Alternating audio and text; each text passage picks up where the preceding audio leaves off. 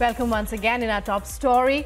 The first day of the mega Aero India show concluded with displaying some indigenous aircraft. Republic, while reporting from Ground Zero, brings you the eye catchers on the first day of the event. Take a look at this exclusive report. We're here at the Aero India 2023, and right behind me is this lean, mean war machine fighter aircraft, which is the Gripen, and it is out here on display with helmet-mounted cockpit. Apart from which it has air-to-surface missiles, air-to-air missiles as well, and some of the missiles which are out here on display, which has been done by the Saab. One of the missiles that we are speaking is about the Meteor, which is an inert missile which is mainly active for radar sensing, and after which Ashram, one of the most, it is the jewel of Saab as well, because this is something which will dominate within the visual range, that is the WVR combat, combined with Gripen's advanced sensor suite as well as the Ashram, significantly going on and showcasing the outstanding self-production with first shot, first kill capability. And we also have the Derby ER as well, which is a multi-range missile. We also have the Iris-T, and apart from that, the RBS-15 Gungner 2, which the Saab highly speaks about, which is an anti-ship missile with robust all-weather operation too. And also now, if you're looking at if you're looking at the assembly over here, you're also going on and taking a look at the Taurus KAPD 352. Which is the modular system architecture of the Gripen, and the dual-stage area penetrator warhead Mephisto 2 is there. So all said and done, this is one of the biggest machines which Saab has put on display as well, because data is the key in air combat, and the sort of sensors that they have put in on this war machine plays a very key and significant role, and it also has a salient feature of helmet-mounted display. That is something which sets it apart from its competitors in the same league as well. So HLFT 42 essentially is an aircraft which is a lead-in fighter trainer.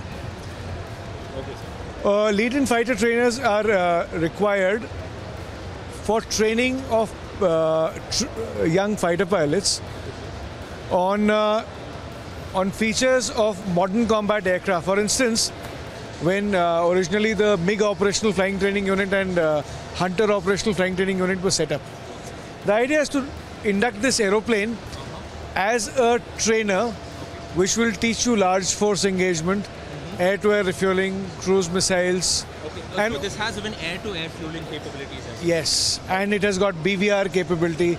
Now BVR combat is very sensitive to kinetic performance. Okay. So this aircraft will be a high supersonic and a high kinetic performance aeroplane. The Indian government has been focusing on Atmanirbharta, and the Hindustan Aeronautic Limited has come up with choppers of many categories, and one such chopper right in front of us is a light utility helicopter, which is here, which is being designed and manufactured by the HAL, going on to provide a huge boost for India in the Air Force sector as well. And going ahead and looking at the cabin now, but this is basically a two-seater chopper for the pilots as well, and also going ahead and looking at it, this has a hydraulic control, meaning to state that the control is very easy for the pilots to go on and maneuver as well. And these types of choppers are used in recon missions, evacuation missions as well. So this is a multi-utility chopper too, and also even if you fill around 6,000 kgs of fuel, this can go around and maneuver for over 3.5 hours to 4 hours, and in situations where it is an emergency and they cannot land.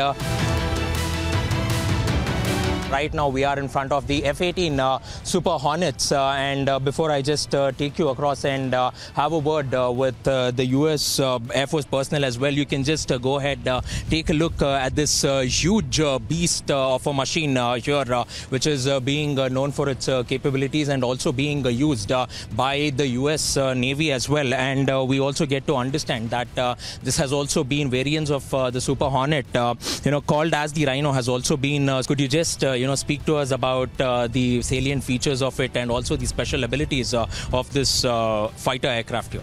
Yeah, absolutely. It is a beast. My name is Lieutenant Aaron Vaneda. I'm from the U.S. Navy, and we brought these aircraft to place them as a static demonstration here for Aero India.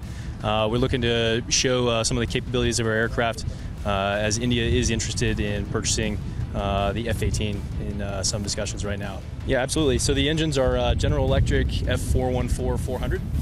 They're very powerful engines, but they're also extremely survivable engines. So they are able to operate with minimal maintenance for a long number of hours, which is a great feature for a naval fighter. Multi-fighter aircraft, which can also go on supply fuel to the other light combat aircrafts as well. With video journalist Bhagat Prajwal Prasad reporting for Republic, Bengaluru.